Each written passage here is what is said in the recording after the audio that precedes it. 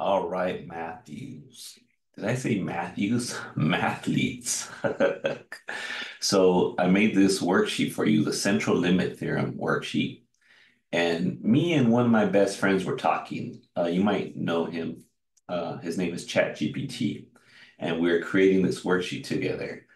And I was designing it so that you would really understand, have a better understanding of what you're doing this week as our topics get a little bit more involved. And the feedback that I've been getting from folks that have been coming to office hours and in person and online is that these videos where I show you how to do things step by step are really helpful. And the tutors have been saying the same thing. So I want to build on that. All right, so check this out. I helped create a central limit theorem worksheet, and I really want to help your development and of how you lay things out. So make sure you write all this down. This is worth 10 points as you're turning this in. And for those of you who aren't in my class, this is going to be helpful in building your understanding of the central limit theorem as well. Okay, so notice here we have a company and it's going to manufacture light bulbs. And the lifetime of the light bulbs is normally distributed with a mean of 1,000 hours and a standard deviation of 100 hours. All right. So one thing I'll right away underline is that these are normally distributed because that's going to be one of the criteria. And at the very end, I'll get to it, but at the very end, I give you the central limit theorem reminder of the criteria. So either n has to be normally distributed. If it's not normally distributed, then our rule of thumb is n has to be, our sample size has to be greater than 30. All right, greater than or equal to 30.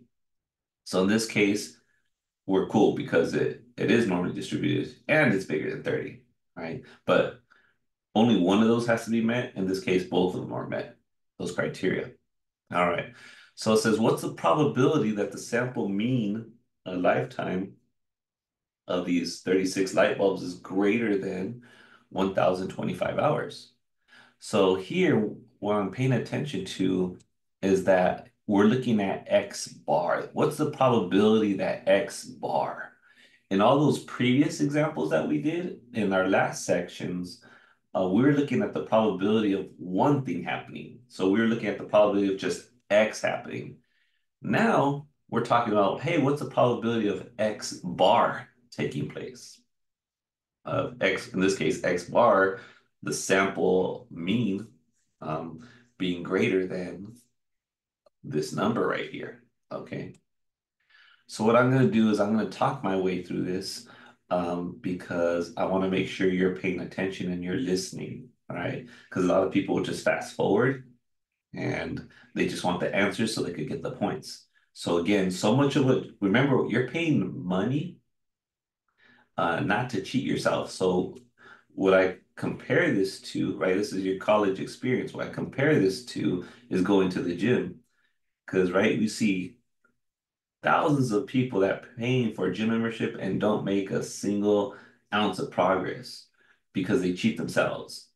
So when you're in education, when you're in school, right, all that time you're investing, make sure you challenge yourself so you can learn to think more critically. All right. So don't skip out because it only hurts you. So again, make sure you're diving in, you're zoned in, you're not distracted by all these other things. Because we all see those people at the benches at the gym, they're on their phone instead of giving themselves minimum rest so they could hit their next reps, right? So go big or go home. So here we go. So the population mean, all right. So mu here, they tell us is 1,000, right? Because this is coming from the information that they give us. The population standard deviation they give us is 100. All right. Our sampling size here, N, is 36. And our sample mean, what we're looking at is it's a little bit bigger than 1,000. The sampling mean we're examining is 1025, right?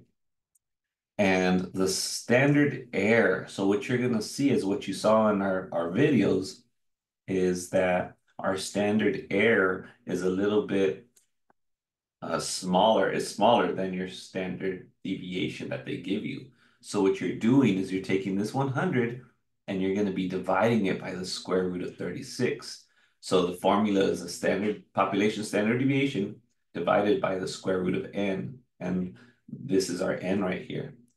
So here you're going to put our standard deviation of 100 divided by, that's why you have to see that slash, the square root of n, and in this case, n is 36. So you're going to have 100 divided by ultimately 6. All right, and that is going to give you what we call our standard error. Your book calls it the standard deviation of the sampling distribution. All right. So next, now that we have everything labeled, right, get in the habit of always labeling what they give you. Let's go ahead and calculate the z-score. So here's our formula, x bar, which is the sampling mean that we found, right, minus the population mean, which we already identified as 1,000, and we're going to divide that by our sampling error, whatever we got. Okay, so again, you're doing these calculations. I'm just helping you through this video identify all these pieces. All right, so again, I'm helping you label everything, and then you're going to just put the numbers right here. I left you space to put the numbers, and then you give me your z-score. All right, step 3. Now we're going to use the z-score and some technology so we could calculate the probability that corresponds to the z-score that you're looking for. All right, so again, look at what the question asks. What's the probability that the sample mean lifetime of 36 light bulbs is greater than? So greater than. So when you go and use your technology, right, what you're going to be punching in, let's actually, I can get a calculator right here for you. Let me just make sure I'm sharing the right screen. Yeah, we look good. We're looking good. All right, cool. Close this. All right, so we have second vars, and we have a normal distribution here. So we're looking at 2. And we're calculating, what did it say, greater than? So because it said, let me look at the question real fast. Is greater than that. So you're going to have some number. I have no idea what that z-score is. I'm just going to pretend here that you get 1.25. I'm just pretending. And since it says greater than, remember that tells us we're shading everything to the right. So when we have everything shaded to the right, we do 1 EE, right? It's second, EE 99. And then our z-score is 0, standard deviation is 1. When I convert it to a z-score, don't forget that, right? Everything we talked about in our beginning of chapter 7.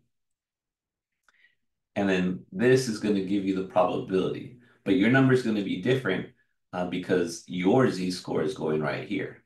And again, I want you to do the work.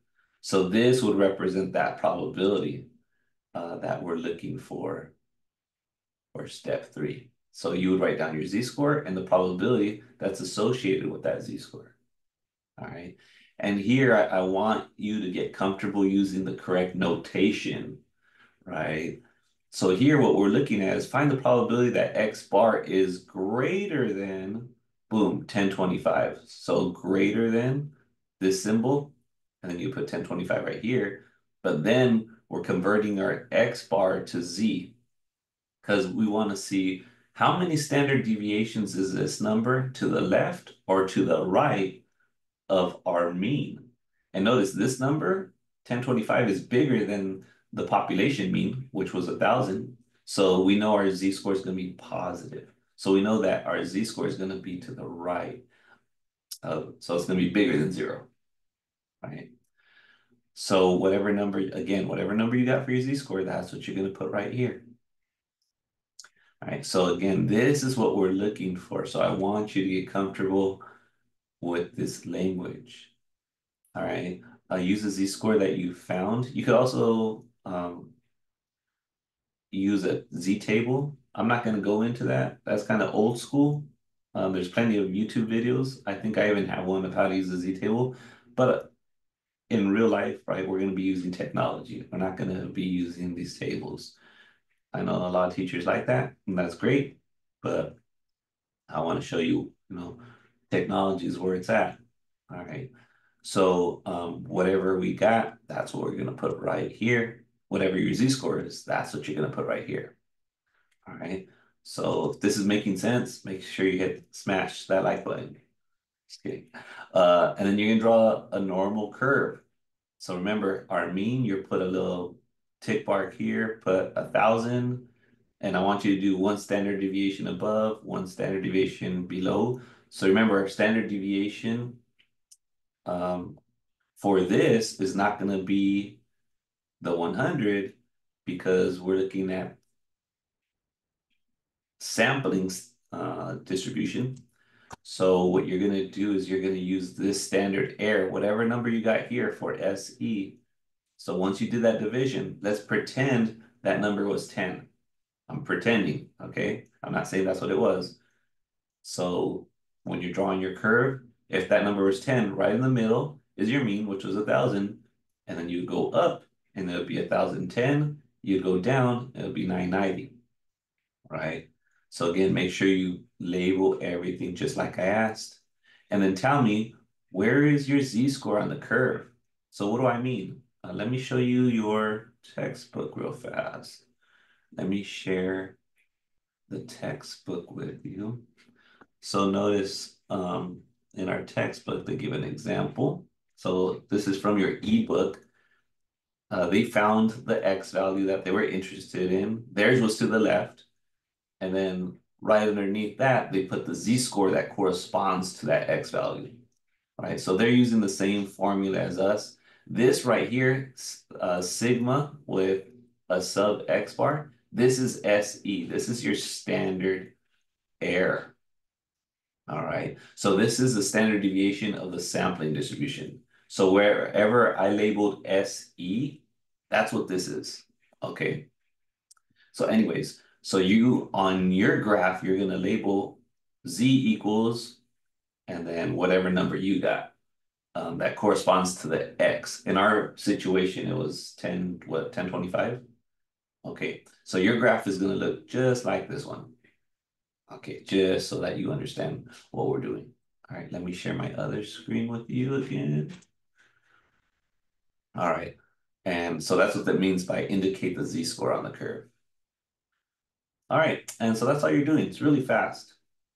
And so again, just a reminder, the sample size must be large enough. So our rule of thumb, it has to be greater than 30 if greater than or equal to 30 if they do not tell you that your normal distribution is, or sorry, that your distribution is not normally distributed. So if they don't tell us this comes from a normal distribution, then our rule of thumb is n has to be greater than or equal to 30.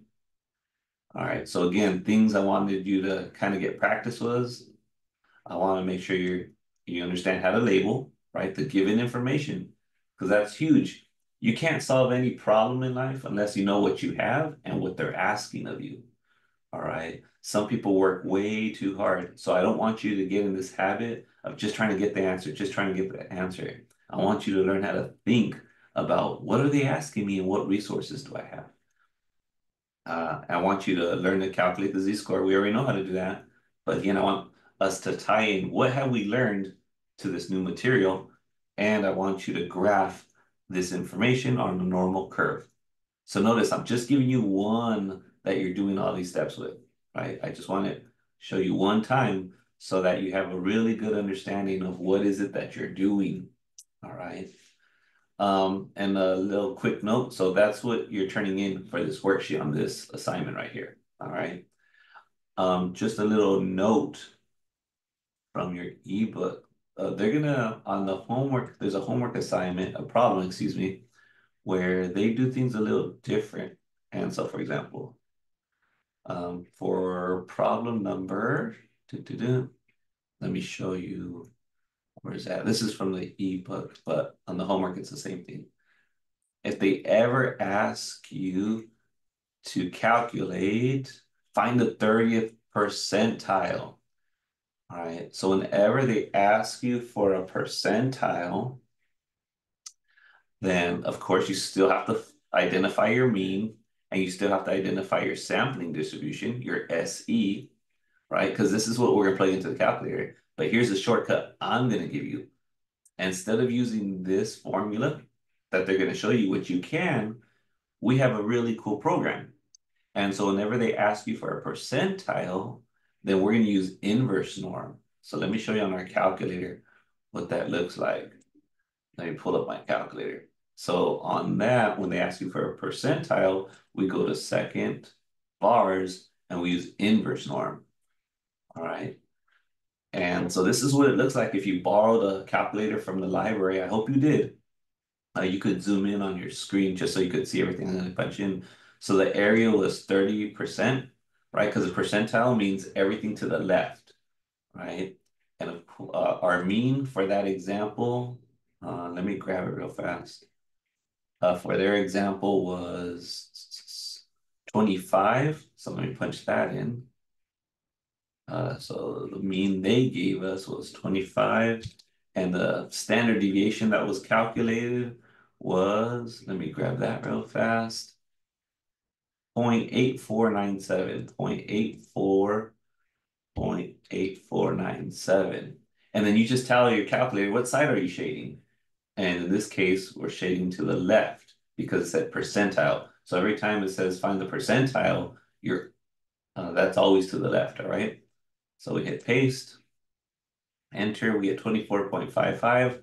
So let me take you back to what they did. So they got 24.56. Let me make sure. Um, that's good, that's good, good. And so that's not a big deal for our rounding, so we're fine. Let me go back. Let me share the right screen. Make sure I'm looking at the right screen that you're looking at. All right. So that's a little shortcut of how to find the percentile. And you might be wondering, why is the decimal a little off? And again, it's tiny bit off compared to they're using the table. All right. And we're using technology. We get the same answer pretty much, right? So the way I set up your homework is for you to use a calculator to show you the shortcut. You can use a table, but I'm not going to require it. All right, mathletes, I hope this was helpful. Let me know how the homework's going. Don't forget, you've been asking me lots of great questions via email, via Zoom, in person. Keep it up. All right, guys, I'll talk to you soon. Peace out. Have a wonderful weekend and go Niners.